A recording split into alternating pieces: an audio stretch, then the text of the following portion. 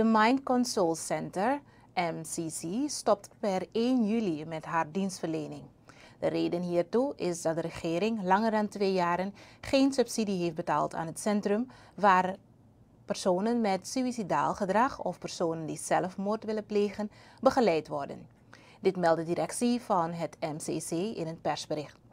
Nu de dienstverlening noodgedwongen moet stoppen, kunnen deze personen niet meer begeleid worden.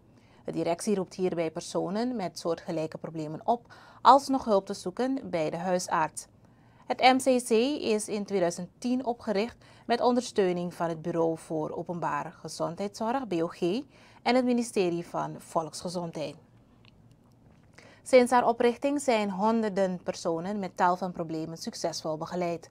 Daarnaast heeft het centrum ook artsen en leerkrachten getraind, zodat ze vroegtijdig de signalen van suïcidaal gedrag kunnen herkennen. Ook zijn er voorlichtingsfilms vertoond over hoe en waar hulp kan worden gezocht. De directie betreurt het ten zeerste dat het centrum nu haar diensten moet staken.